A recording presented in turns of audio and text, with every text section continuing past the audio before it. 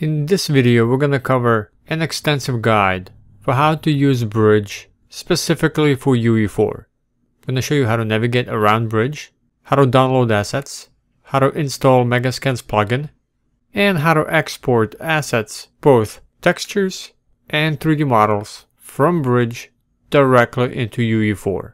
So we're going to cover a lot of things for basically how to get started using Bridge for Unreal Engine 4. So let's begin.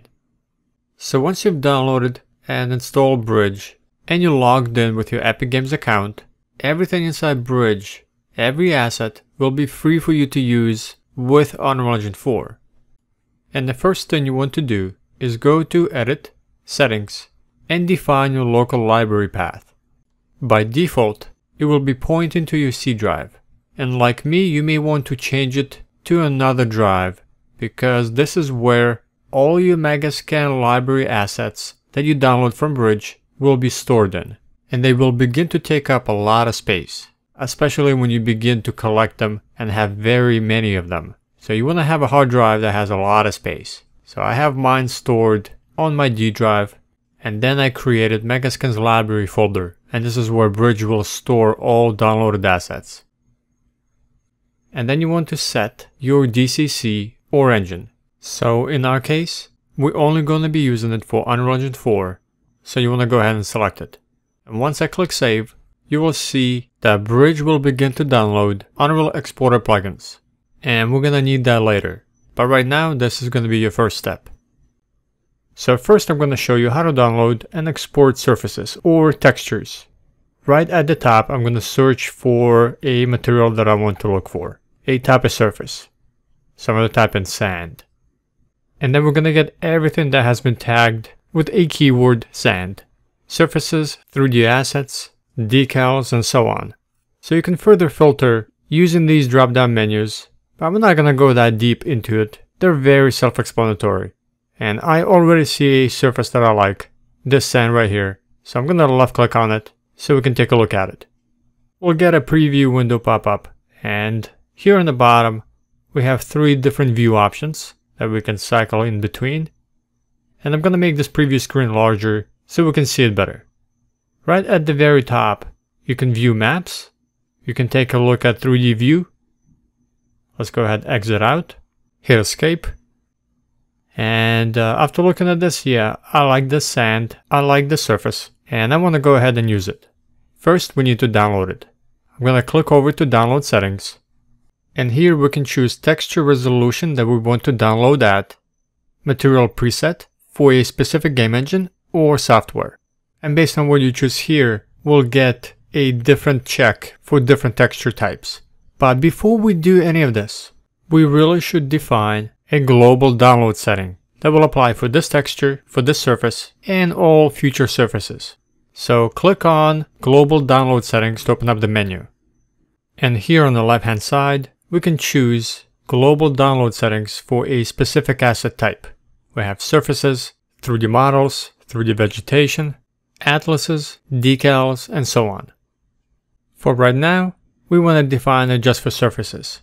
So for texture resolution, I want 4K, material preset, Unreal 4, and the default textures that are going to be downloaded, I'm going to keep them at default at what the material preset is. And if we need to add something extra or specific, then we can do so per specific surface. But this is going to be our global settings for everything we download, and then we can tweak it per surface later, whenever we need to. Let's go ahead, exit, and now we can download. Once you've downloaded, you'll see export settings pop in. This is only available for assets you have downloaded and stored on the computer. Now it will be grayed out, so you won't be able to export just yet, because we need to install the plugins. And before we do that, let's download a few more assets, a few more surfaces. You will also see this blue check mark appear on the downloaded asset. This means that you've acquired it and it is currently stored on your computer. So let's look for more sand. I'm going to filter down further to surfaces, then sand, and desert. And I can left click on each to see the preview. And then I'm going to start liking the ones that I may want to download. And we already have this one, because we have a blue check mark and a green check mark. This means that I've acquired it before, but I don't have it stored locally on this machine. So I've actually downloaded these on a different computer, and it's just showing me that I have gotten them before. So instead of downloading right away, I'm gonna collect a set of different sand, different assets, and then I will pick and choose which ones I actually want to download. And to see all of your liked surfaces or assets, on the left hand side menu, go to favorites, and all the liked assets will appear here. And this way I can look through and see which ones I want to download. And I like the first two. So to quickly download the ones that you want, just simply hit the download icon at the top right of each asset right here. And this is a quicker way to begin downloading many assets.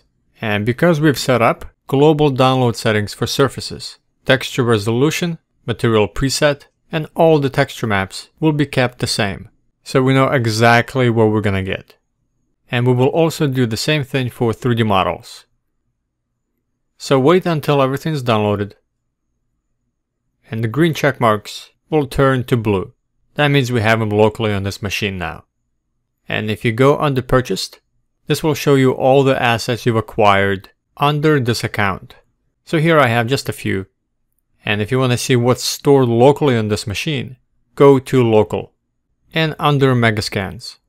Let's go back to favorites, and I'm gonna untag all the ones that we liked. And again, I only use favorites as a way to filter and decide what I may want to download. And remember, under Edit Settings, inside this directory is where all your downloaded assets are being stored.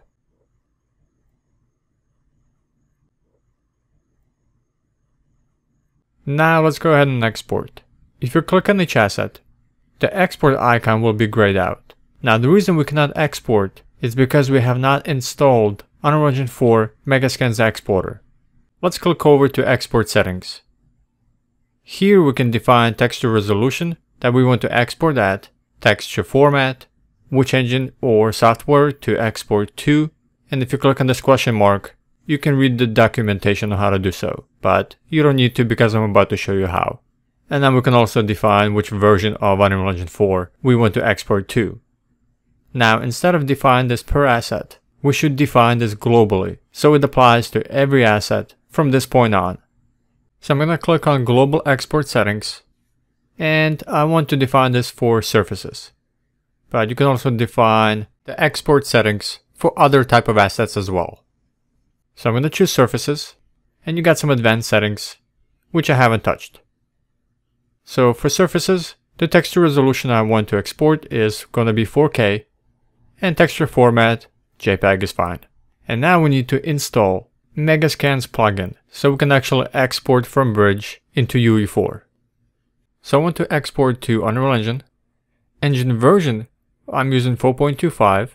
And then I want to choose installation folder where to install the plugins. And for this, you have to navigate into the installation of Unreal Engine 4.25. So click on select folder, and I'm gonna navigate into C drive, program files, Epic Games, and UE_425. And it's important that you have Unreal Engine 4 closed. So make sure to shut down any UE4 editors you have open. And here, just click on select folder. And as soon as you do that, you will see the plugins being installed. And this directory will change and point into the plugins folder. You could also define project location. This would export everything from Bridge into a specific project of your choice. But I'm not going to choose this here, and instead I want to export into whatever project I have open at the moment. So I will leave this blank, but you could choose a specific project on your computer to export to. Now we can close this menu, and the export button will be available, and we can now begin to export. And if you navigate into the installation folder of UE4, the version that you installed the plugins into, so in my case it's 4.25, then go inside Engine, Plugins. Here is the Megascans plugin that was installed. And now if you launch any UE4 project, specifically the version of UE4 that you installed the plugin for. So in my case it was 4.25, and I just launched Deserts project. And here at the very top in the toolbar, you'll have a new Megascans plugin icon up here. If you left click on it, a menu will pop up, and these are the settings for the Megascans plugin. I'm not going to change anything here, and I'm going to use the defaults. So let's go ahead and export our first asset, our first surface. I'm going to export this bright desert sand with it selected and all the export settings set up, especially the global export settings. I'm going to click on export. You will see the notification pop up that it's exporting to Unreal Engine. And here's the important part. Whatever UE4 project you currently have open, this is where the exported asset is going to be exported into. So make sure you open the correct UE4 project that you want this asset to go into. And this is going to apply for surfaces, for 3D meshes, or for any other asset.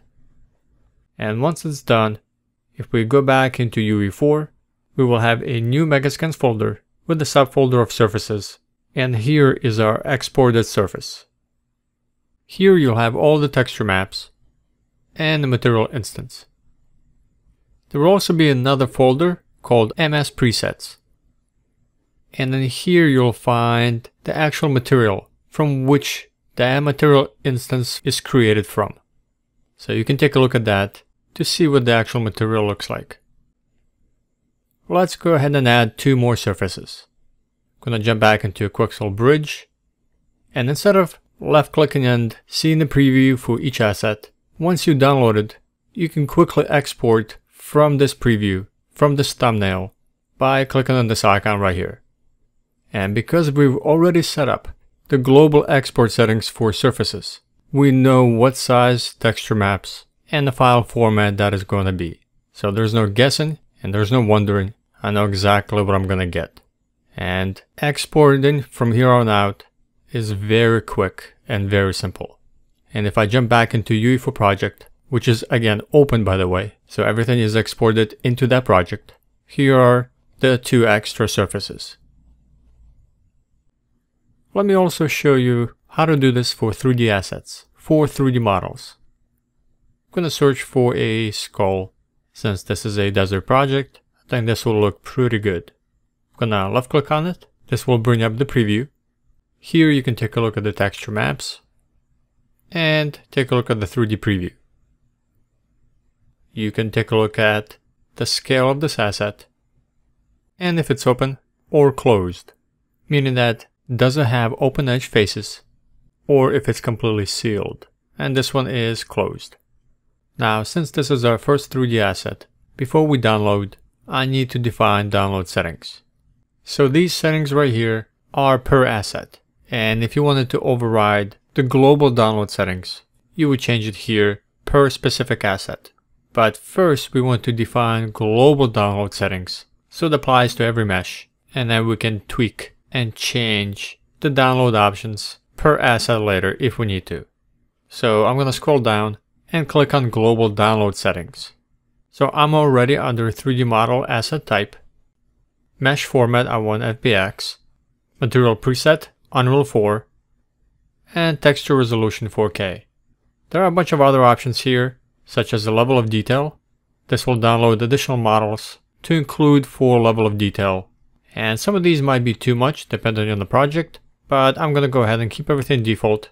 And if I need to change anything, I can do it per mesh in the previous menu. So everything here is going to stay as is. I'm going to X out. And here, let's go ahead and download. Alright, once it's downloaded, we can go ahead and export.